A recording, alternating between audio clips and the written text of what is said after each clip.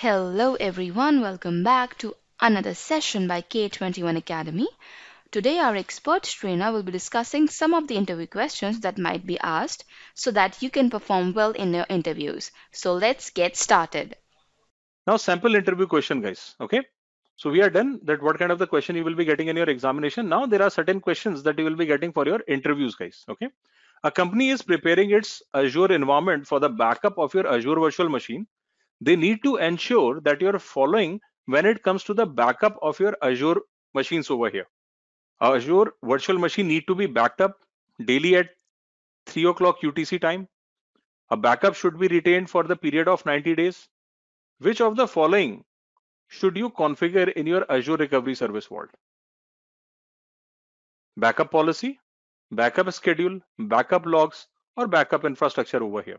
Of course, guys, it's what quite obvious, guys. I mean, this option was Azure backup policy because backup schedule is nothing. It's a part of the policy itself, right? And backup log will be created when you start backing up the data. So this two requirement you will be putting inside your backup policy. Another sample question, guys. Your company has an Azure Kubernetes service and your Azure Container Registry. Now, why we use Container Registry? To keep your container image, Kubernetes service to orchestrate any sort of your containerized application requirement. So you have to perform a continuous deployment for the containerized application to the cluster. So the deployment needs to be made as soon as image updates are made to the registry over here. Which of the following need to be implemented for this requirement? Use your Azure Automation Runbook, use your Azure pipeline, release pipeline, use your resource manager template, or use your cron job. Now, guys, this particular question is coming from the DevOps side over here. So this question required certain DevOps understanding. So people who have not attended any DevOps training, guys, probably you might find difficulty on this particular question because this may require DevOps understanding as well. But anyways, we have included just for have a part of the discussion over here. Guys, let's understand this, okay? Let's create an architecture over here on this. What is your Azure Container Registry? Where your code is available, right? Your image is there. Your Kubernetes cluster will be having your standard load balancer, and behind it there will be multiple node pools will be available, right? So you will have pools, and inside the pool you will have the VMs which will be running this particular container, right? Now from where this particular container image that you would like to fetch, you would like to bring this particular image and you would like to deploy inside this particular node over here. So any particular deployment that you will be using, what you use for deployment? Your Azure release pipeline, guys, your CI/CD pipelines will come into the picture.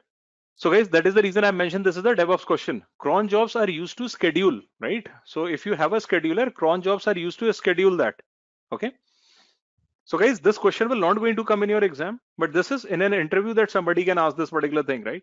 So while explaining your web application, I have explained that any particular web application deployment that you will be doing using CI/CD pipeline over here. Azure runbooks can be used. No problem with that. But at the end of the day, in Azure runbooks, you will have the code, you will have the runtime. But if pipeline is not there, how you will be able to put that code on that particular Kubernetes cluster? Guys, are we able to follow this? Yeah, so answer is B, your release pipeline over here. So guys, for that DevOps understanding is required. So no problem, guys. If you're not able to get this completely, it's fine, right? Because until and unless you don't have an understanding of the pipeline, I don't want, or I don't understand that anybody will be able to correctly answer. But some of you have answered correctly, that is good. It may come in your interview that somebody can ask. Okay, guys, another sample question. Your company has assigned your Azure web apps, okay? And currently your web apps are using your Azure access to your access databases. So you need to migrate the access keys to your Azure Key Vault. I hope, guys, you will be able to answer that. So you need to ensure that your application authenticate by using your Azure Active Directory to gain access to the access keys. Which of the following you create in Azure to ensure that application can access? I hope, guys, you will be able to answer this. Manage identities, manage application, Azure policies, app service plan. And some of the options are not even required over here. Absolutely, guys. The answer is A. Manage identities. All of you has got right. Absolutely, guys. Correct. Another sample question. Now, guys, somebody who have the doubt or have the another question, guys, please bring it up over here.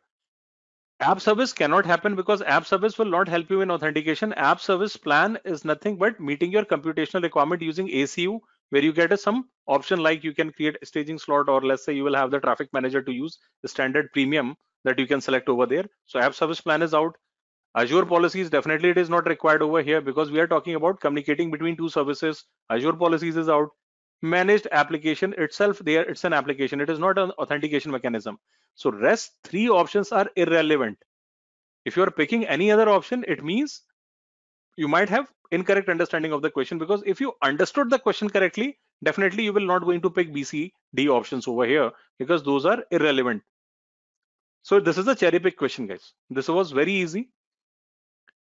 Now further, a company wants to migrate its relational data to your Azure Cosmos DB, and the management is worried about Cosmos DB high availability.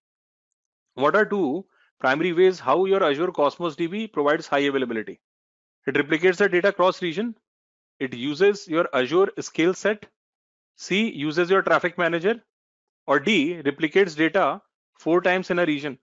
What is the feature, guys, of a Cosmos DB which brings up the high availability, guys? Which feature of the Cosmos DB, guys? Replicates the data 4 times in a day? Okay, or replicates the data cross region? Or replicates the data 6 times in a region? The answer is A and D. Guys, traffic manager is not coming into the picture. Cosmos DB is a managed service. You don't deploy a traffic manager to replicate the data. That is the internal mechanism of the Cosmos DB, guys. Okay, so whenever you are in the database discussion, traffic manager is for web application, not for database, guys. So traffic manager is out of the picture. Traffic manager is for the upfront incoming traffic going to head, not the database. Database will be in your third tier, guys. So traffic manager should not be there over there, right? Remember, guys, 3-tier architecture, database is in your third tier. Your incoming traffic supposed to hit on the traffic manager. So traffic manager is out. E is not a choice, guys. This is a false information. It doesn't replicate the data 6 times on daily basis.